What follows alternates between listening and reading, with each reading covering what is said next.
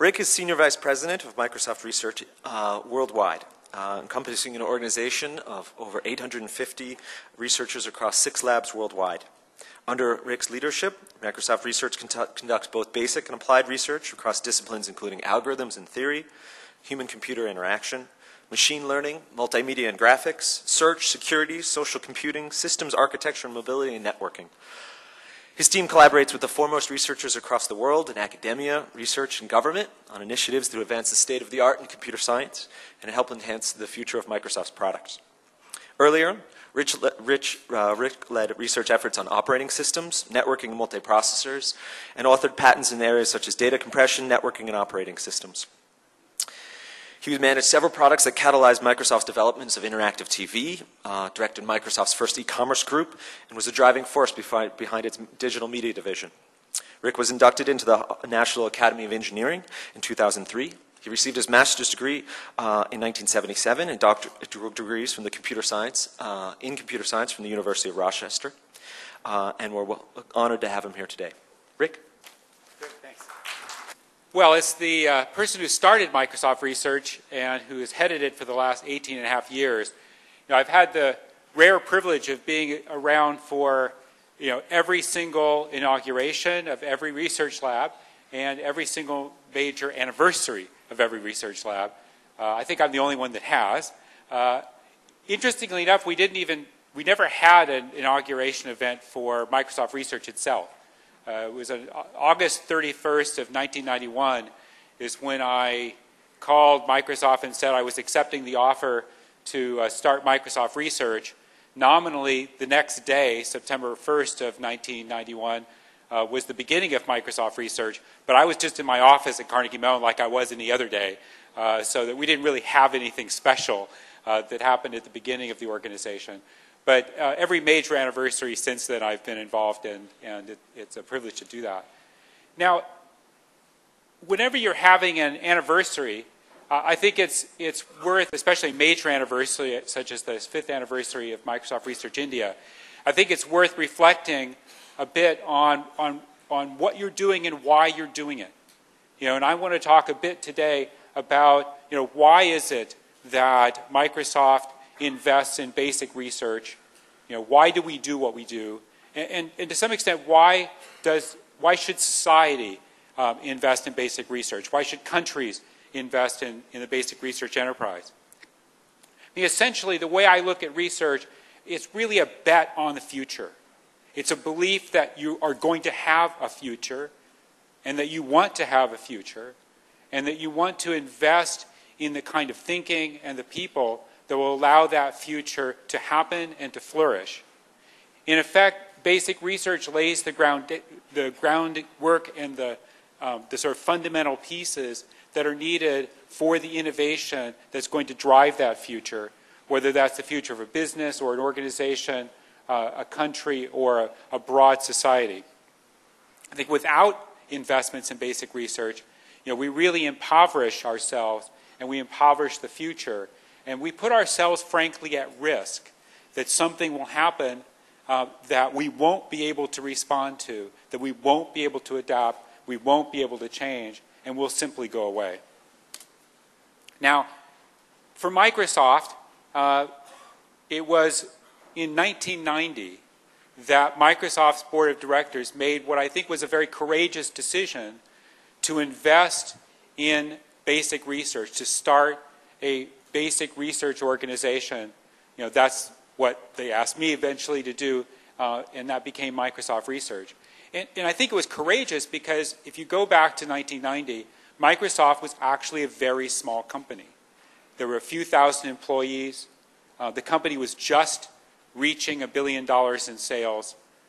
It wasn't the size company or the kind of company that one would naturally have thought of as doing basic research.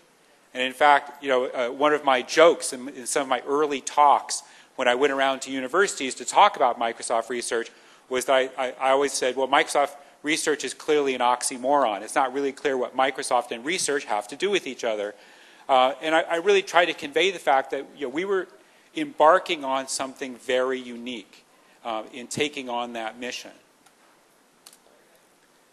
Now, when I started Microsoft Research, I didn't know what was going to happen. But that bet that was made back in 1990, that initial step in 1991 to start Microsoft Research, actually had a profound and transformative effect on the company.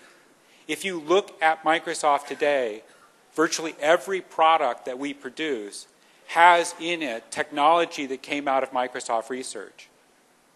Our products are primarily built with technology that has come out of Microsoft Research.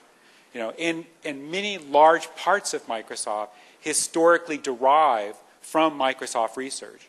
So Microsoft is a different company today than it would have been if it had not made those investments.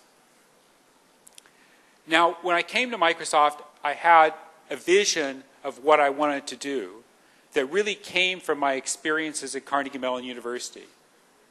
I had a mission statement in my mind, and Microsoft Research has had that same mission statement for its entire history. In fact, I've used this slide in every talk I've ever given about Microsoft Research. Our number one mission has always been exactly what it would have been if we were a university, to expand the state-of-the-art in the fields that we do research. And there's nothing about that number one mission statement that says anything about Microsoft. It's a statement about the field. It's a statement about making sure that we're at the forefront of the areas in which we're doing research. And the reason that that's the number one mission is because if we don't do that, I really don't think there's anything else that we could be doing that would be of value. We need to be at the state of the art. Otherwise, we can't deliver value to Microsoft or to society as a whole. Now, when we have great ideas, then the second part of our mission statement comes into play.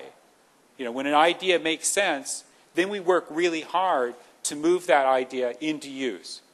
And for us, of course, that's most easily done by having an impact directly on Microsoft products. But we also try to get our ideas used more broadly. And Tony Hay earlier was talking about some of the technologies we've developed that are now in broad use in a number of other sciences. They're not Microsoft products, but they're used broadly within the intellectual community. Ultimately, our mission is to make sure there still will be a Microsoft and that there still will be an active technology field and computer science 10 years from now, 20 years from now, and farther out into the future. Now, we're organized really more like a university in many ways. In fact, we're really organized historically like Carnegie Mellon University in the mid-1980s, because that was the environment I grew up in. That's where I learned my discipline. That's where I learned what I knew how to do. And I took that philosophy and that approach with me to Microsoft when I started Microsoft Research. Part of this is really being open, and contributing to the peer review literature, because I believe if you're not open intellectually, if you're not competing in the academic peer-reviewed literature, then you're not going to be able to stay at the state of the art. I think that one of the things that distinguishes a real basic research organization from just a great advanced development or advanced technology organization or center is that willingness to compete intellectually with the broad academic community. We're very aggressive about our publications. I'll talk about that a little bit later. And we believe in working with the academic community. And in fact, we also believe in contributing back to the academic community. And over the entire course of Microsoft Research, all the money I've been given by Microsoft to do my job, 15%, actually more than 15% of that, has gone directly to universities around the world in supporting students, in supporting faculty, in supporting basic research and infrastructure. Now, I think, frankly, because of our mission statement and because of the way we've chosen to do our work, because of our approach to basic research, we've been able to attract an incredibly strong group of people. You've met a few of them already today. We have one of those decorated, if you want to think of it as faculties, in the field of computer science. we have more members of the National Academy of Engineering than the entire University of Washington. We have, frankly, we have more PhDs than Brown University. So I think because of that, we've been able to be very attract a great group. And we've built an organization that today is one of the largest basic research groups in the field of computer science. We now have over 850 PhD researchers working in 6 research labs around the world. And to put that in perspective a little bit, that means that almost 1% of all Microsoft employees are PhD researchers working within Microsoft Research. So I think that's a tremendous investment by Microsoft in the future. Now, I said earlier that our #1 mission is really to expand the state of the art, to move sort of the intellectual boundaries out and to have an impact on those.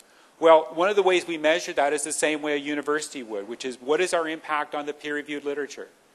And if you look today, Microsoft Research is actually one of the #1 publishing organizations in the world in the field of technology. And many of the top conferences today will have as many as 30% of the papers coming from Microsoft Research. I mean, the most recent operating systems conference, for example, that was held last year, Symposium on Operating System Principles, had 32% of the papers with an author from Microsoft Research. I mean, these are extraordinary numbers. And I think it's a statement about our belief in contributing our intellectual ideas to the broad community. Microsoft Research India has been very much a part of that, and this is a slide Anandan used earlier. But I just want to emphasize that the same kind of philosophy that we brought to all the other research labs within Microsoft has been really part of Microsoft Research India. And they've garnered a tremendous amount of attention as a research organization in their own right in just the 5 years that they've been in existence. Now, I talked about working with the academic community, and we believe that's particularly important. We run one of the largest PhD internship programs I think that's ever been seen. We have over 1,000 PhD interns working at Microsoft Research in one of our labs around the world every year. To put that in perspective, I think we have more PhD student hours at Microsoft Research than virtually any university in the world has. So it gives you a sense of the level of interaction we have with students that are part of that research community. But we also have huge numbers of visitors, visiting professors. Many of our researchers advise students, they teach, and they are themselves very much involved in the educational process around the world. It's just a slide kind of giving you a sense of all the different sort of activities we have going on in terms of locations. We have our 6 research labs, but we also have a number of joint research efforts going on with organizations around the world. For example, we have a joint research lab with INRIA, the French IT research organization just outside of Paris.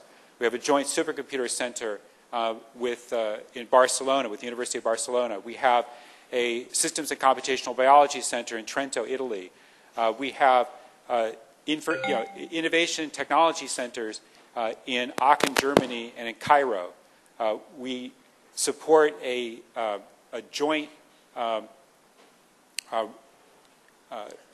research activity with the top universities in Latin America, and so we call it the Virtual Institute, and that really brings universities in Latin America together, and we do that jointly with those universities, and also with help and funding from the Organization of American States and the World Bank. We have a number of joint research labs in China, in Korea, in Japan, in Australia. Again, the goal for us has been to reach out and be part of the broader academic community. And Anandan already mentioned some of the work that we're doing here in India specifically to help build that sort of intellectual community and add to the scientific research efforts in the field of computer science in India. The second part of our mission statement was really to have an impact. Not just have great ideas, but make sure that those great ideas have an impact, on people. And again, there's been a tremendous effort over the years in bringing our ideas into products and into use in the broad community. This is just a list of a few things. This is a larger list, but the actual list of technologies we've transferred into Microsoft products runs into the thousands. And as I said before, virtually every product has been impacted in a significant way, and many of our products historically derive from Microsoft Research directly. Now, I've talked a bit about sort of what we do and why we do it. Now I want to talk about why should Microsoft want this? And there are lots of reasons why you can imagine it's valuable to invest in basic research. One of the things you could be saying is, well, look at all those technologies, that intellectual property, the patents that Microsoft Research produces. That's of value. So isn't that why you should be doing basic research?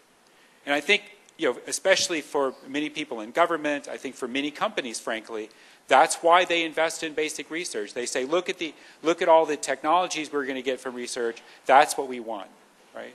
And while I think that's great, we certainly do produce a lot of the intellectual property that Microsoft has. We certainly do have an enormous impact on Microsoft products. I think that's really more a consequence of having a basic research group. It's more of an outcome from a well-run research organization, but I don't think it's why you should do basic research. It's simply a great thing that happens when you do. Now you could say, well, research group is a great problem-solving organization. You bring us problems. We love solving problems. I love solving problems. I love it when somebody comes to me with this a really hard problem, and I can work on it, and I can come up with a solution. I think a lot of researchers, that's something they really enjoy doing. And I think that's a wonderful consequence of having a basic research group, but I don't think that's why you should have one. A lot of people say, well, shouldn't a basic research group be, it's a great early warning system. You guys are listening to what's going on. You see what's happening in the world. You can tell us, we people in the product groups, you can tell us what's going to happen, and we'll learn from that and we'll be able to respond. And I think, again, that's a great value. But I would argue that the main reason why you should have basic research, and I think this is true for a company, I think this is true for a country, I think this is true for a society, is not just because of the outcomes, the sort of routine outcomes of research, but frankly, it's to give you the agility to survive when something happens or something changes in the world. If you go to the writings of Vannevar Bush, who is one of the people most influential in helping to create the National Science Foundation in the United States, when you read his writings that led to that, one of the things he says is, it's important to invest in basic research because we don't know what the future is going to bring. There could be another war. And of course, the United States had just been through a major war where research was very, very important in winning that war. Right? There could be another war. There could be a famine. There could be a disease. We need to have the ideas. We need to have the people that will let us respond to that and will let us survive it. For a company, you could say that there might be another competitor, a new competitor that comes into business, or new technology, or a change in the business climate. You need to be able to survive that. If you look at the history of the technology field, most of the companies that have been in the technology field over the years don't exist anymore. Most of the companies that were Microsoft peers, in fact, virtually all the companies that were Microsoft's peers in 1991 when Microsoft Research was started are gone. Right? Microsoft has been able to adapt, has been able to change, has been able to survive and thrive, in part, I believe, because we've had the agility to change when we've needed to do that. And Microsoft Research has given Microsoft that ability. Now, if you look at the impact of research on Microsoft, it's been profound. Sean mentioned earlier, what became the Windows Media Division interactive media division at Microsoft and eventually became part of our entertainment and devices division today, was a group I started in 1992 doing streaming media and interactive TV. We built that into a product team, spun that group out in 1996, and they became a core component of the company. The fact that Microsoft was able to enter into the home entertainment business with the Xbox was because of the work that research had done, both in the interactive media area, but also in the 3D graphics area and computer vision areas and in the software research areas, where we were able to bring technology to bear that allowed Microsoft to enter those businesses and enter that business successfully.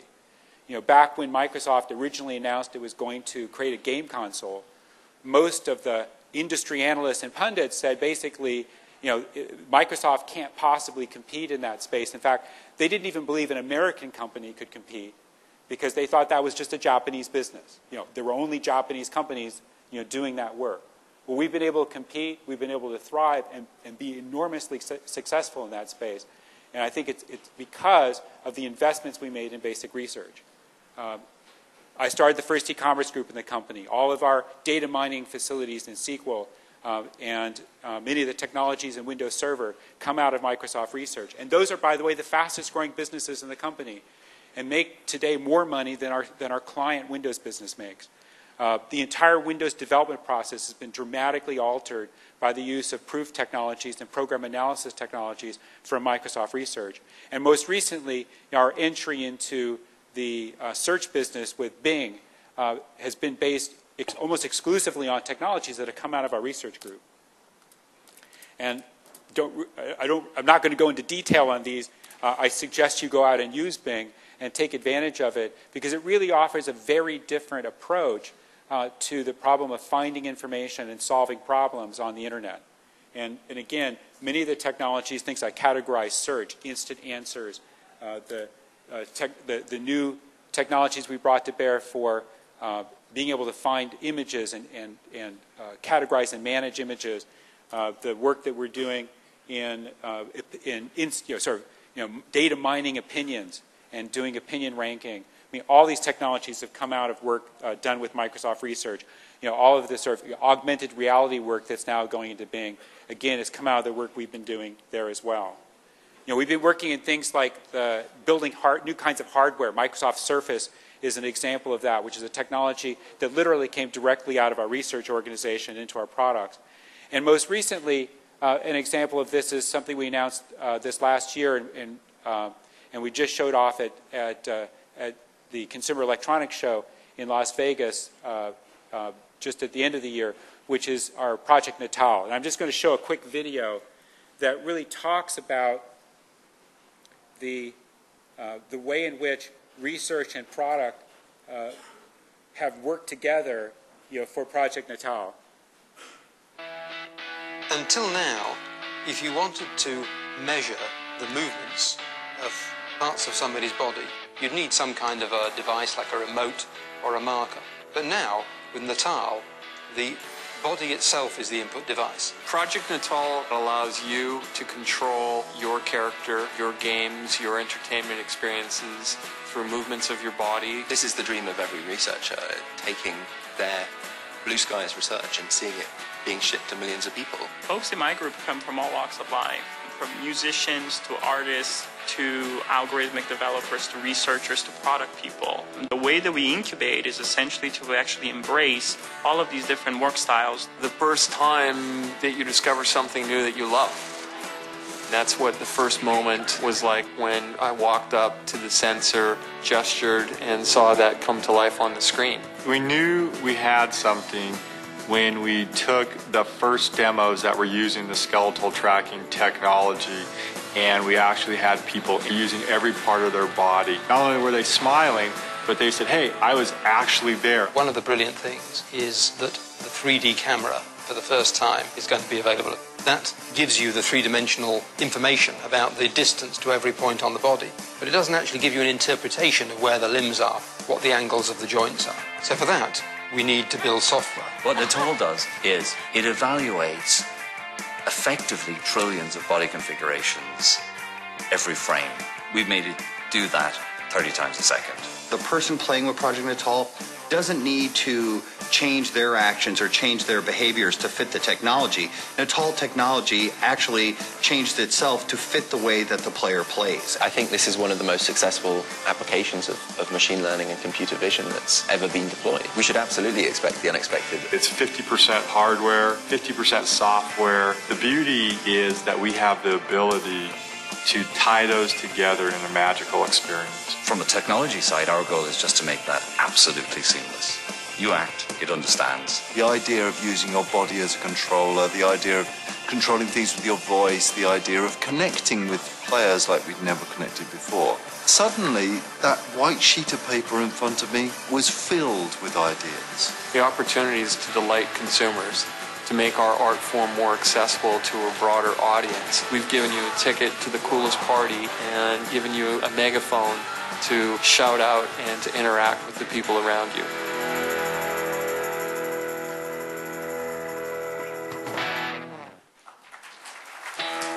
So, you talk to the researchers that are working on that particular project with the product team, the Project Natal product team, and you quickly realize they're having the time of their lives. I mean, this is their lifetime work in basic research. Suddenly, being able to get out there and to have potentially a very significant impact on the way people entertain themselves, but potentially the way a lot of other things are done, with computers. I mean, the notion that a computer isn't just something that you interact with through a handheld device, but literally it has some of the same senses that you have and can respond to you in that way. I think that's really exciting, and that's something that I think is a great example of what you can do. Now, we're not just having an impact on Microsoft. I think we're also having an impact on society. And I'm not really going to go into a lot of detail on this. But if you go to the research.microsoft.com website, you can find out all the great work that we're doing that really reaches out well beyond Microsoft into the broad society, impacting things such as the environment, energy, personalized medicine. Tony mentioned that earlier. The scientific community and education, coming up with new ways of teaching people, especially teaching very young children, principles of engineering and computer science.